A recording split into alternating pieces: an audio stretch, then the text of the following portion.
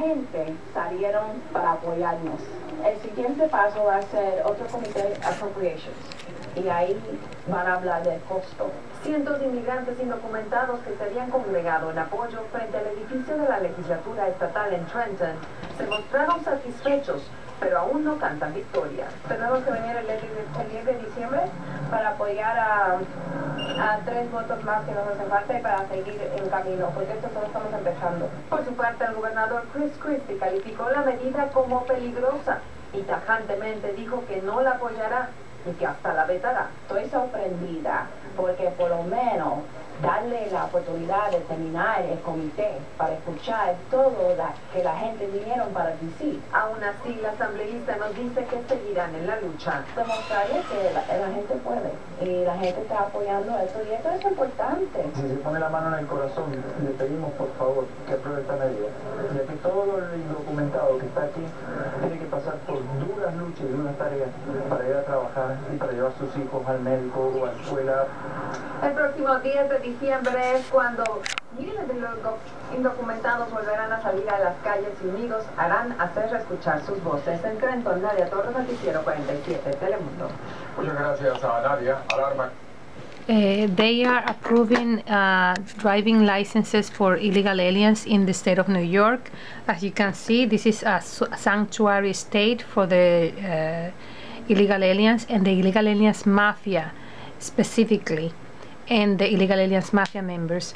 They have been killing citizens left and right. The illegal aliens mafia, I mean, they have been stealing their identities, stealing their government benefits, their medical insurances, and then ultimately killing them to get rid of their bodies, the citizens' bodies, and using them for the purpose of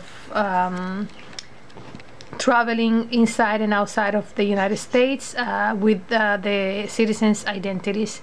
They come and go as they please, and now they're getting driving license for the illegal aliens, and they laugh to our face. Many of them say, "I'm going to have 2 driving licenses, the fake one from a citizen that I stole it from, and mine. So when they stop me at a traffic light, or I kill somebody by driving drunk or drugged, I'm going to hand in the citizen's driving license, not mine.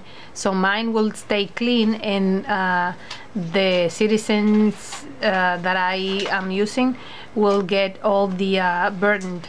So this is what we are standing and what we are getting in the state of New York, sanctuary state for the illegal aliens mafia and the illegal aliens mafia members.